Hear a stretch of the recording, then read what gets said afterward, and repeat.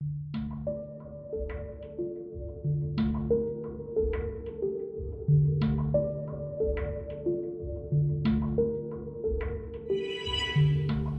at 5:30, a disposal dilemma as local cities and towns find themselves at a crossroads. A story about how Maine towns are really struggling to continue offering recycling programs. Focuses on issues that matter most to Mainers. For many, that is the environment. Well, it turns out more and more of what we try to recycle is ending up in the garbage anyway. You've probably seen it in the news already.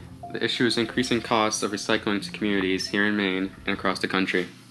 Here in Topsham, we currently use the zero-sort way of recycling, which means paper, cans, plastic, and glass are thrown together and shipped to places, like China, to be separated elsewhere.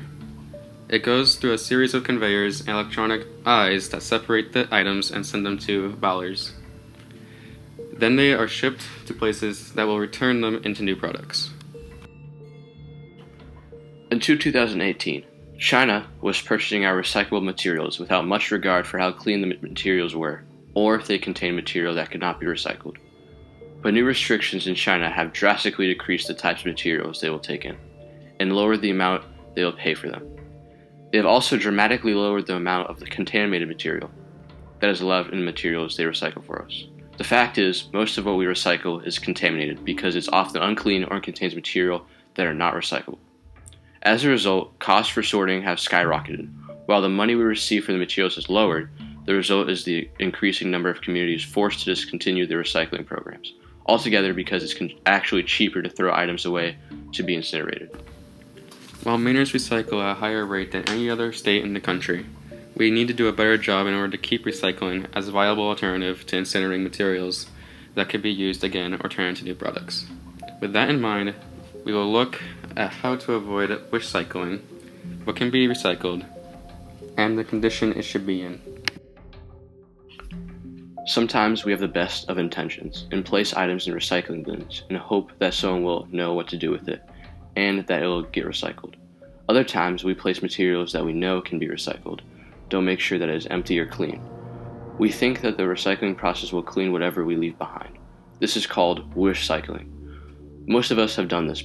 Prior to China's change in policy, those items probably were removed or sorted out, and then incinerated with regular trash. Now though, they are considered contaminated and are going to cost more to take care of than if you're just to throw it away with your regular trash. How can we recycle better? First, we need keeping our materials as clean as possible. You can do this by making sure that anything you place in the recycling bin is empty, clean, and dry. So, let's take a look now at the do's and don'ts of zero-sort recycling. With all these items, make sure they are empty, clean, and dry. The town of Topsham will be charged additional fees for contaminated loads of recycling. So please, if you're going to recycle, do it right. Please make sure that you only place the following approved items in your recycling bin. Corrugated cardboard. This is the type of cardboard that has the wavy layer in the center. Boxboard. This includes dry food boxes, paper bags, egg cartons, and paper towel rolls. Junk mail, magazines, catalogs, envelopes, and office paper can all be recycled. Plastic bottles, jugs, tubs, and lids, basically any empty kitchen, bathroom, or laundry container. Metal items include aluminum and steel cans, clean foil, and clean food and beverage cans.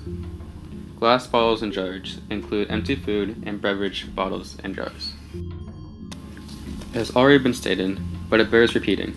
Please make sure that all items you place in your zero-sort bin are empty, clean, and dry. This may be a little extra work, but it will truly make a world of difference. Now let's take a look at some of the don'ts of recycling. Plastic bags don't belong because they wrap around the sorting equipment. Instead, recycle your bags at participating grocery or retail stores. Don't bag up your recyclables. They look too much like trash at the recycling plant. Instead, keep it loose by tossing it into your bin. Clothing and textiles don't belong because they would also wrap around the sorting equipment. Instead, you should donate them through a local clothing drive, drop box, or reuse store. Food waste and liquids contaminate other items. Usually, you would place them in your trash, but you could consider composting or looking into a local food waste programs. Tanglers definitely don't belong in the recycling. Items like cords, ropes, hoses, and other tanglers can wrap around the sorting equipment. Place those items in your trash. Scrap metal items don't belong. They can damage the sorting equipment. Look up your local scrap metal recycler that accepts those items. Otherwise, place them in the trash. Batteries of any kind don't belong in recycling because they can cause fires and endanger workers. You can find your best disposal option at earth911.com.